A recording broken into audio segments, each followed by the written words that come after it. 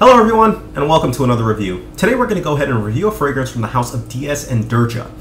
I've never done a fragrance review from this house, so it should be an interesting dive into this house. So the fragrance that we're going to review today is called Mississippi Medicine. This is the bottle in the presentation. This is a 50 milliliter bottle. The fragrance was released in the year 2011, I believe. This is the only bottle size that I've seen, and the 50 milliliter is going to run you about $106. The presentation is very simple, just as DS and Durga on the front, with a little tree-like icon, and when you flip it here is where you'll see where it says Mississippi Medicine right over here. There we go. Other than that, that's really all there is to the actual presentation of the bottle. So let's go ahead and dive into the notes of this fragrance really quick. The notes consist of birch tar, violet, white spruce, cypress root, and incense. So this fragrance was supposedly modeled after the Proto-Mississippian death cult, which is like around in the 1200s. I'm not sure completely what that means, and I kind of looked it up, and what I discovered was they used to bury their dead within these wooden-like houses, and they would then burn those houses down, and this smell is supposed to kind of symbolize that, and I can kind of see the concept behind it once you look at it from that perspective. Mississippi Medicine, the way it opens, is a very woody and a very medicinal scent. Now, all of the notes that I just listed off, you actually get from the fragrance. So you get a very harsh violet in it. The woods that you can smell in it are definitely there. Now, I smell cypress. I'm not sure what cypress root is, but I get a bit of cypress, I get a bit of white spruce, violet, tar, and incense. They're all in there, but they combine to create something a little bit more smooth, I would say. So it comes to me off as a smooth, smoky, wooden scent.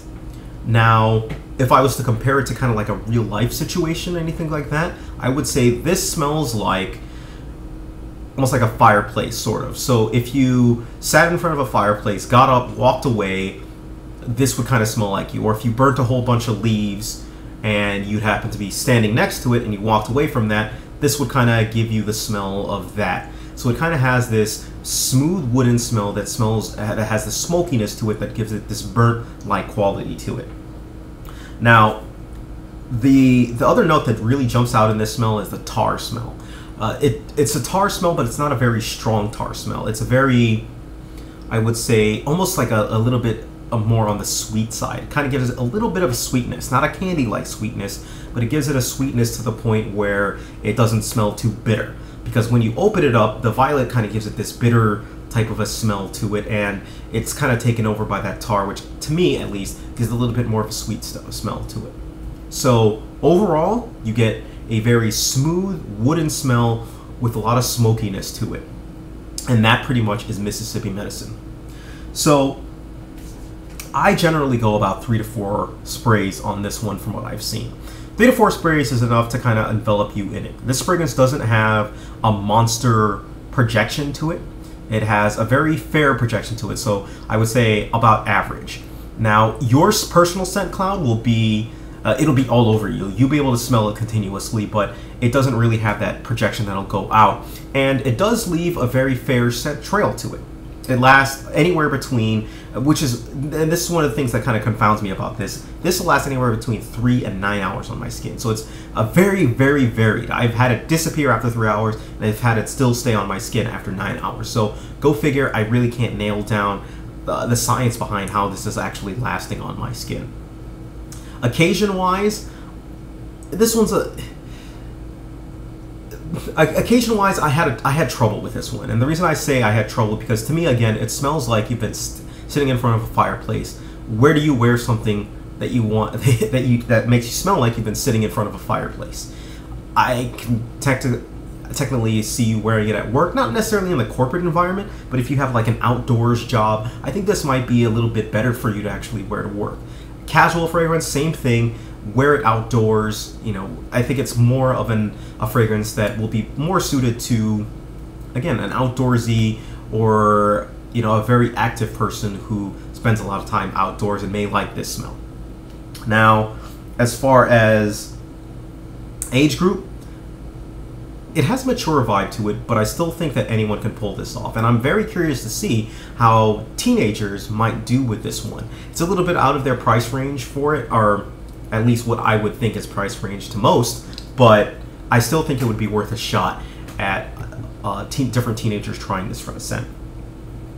And I would say season-wise, this is definitely an all-year season fragrance. You can pretty much wear it all year round. Again, wood really doesn't have a season, and for that, you can wear this all the way around. Now, as with all my fragrances, I always take them, have people smell them, have people give their opinions on it, and this fragrance was no exception. So I had 100 people, take a smell at it, take a sniff at it, and the results were as follows. 43 people liked it. Of the people who liked it, they said it was very unique, they said that it was very manly, and they said that it was very woody, was the scent. 25 people disliked it. Of the people who disliked it, they said that it was too smoky, that it smelled medicinal. And what was the third one? The third one was nuts. Oh, like burning. Sorry, that's what I thought it was burning. They smelled it. They said that it smelled too much like something was burning, basically, and they didn't like the smell of it. And 32 people thought it was neutral. And of the people who were neutral, they really thought that it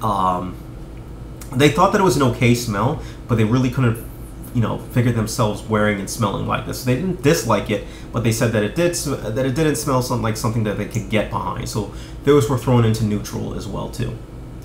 Personally, I give this scent a 7 out of 10 rating.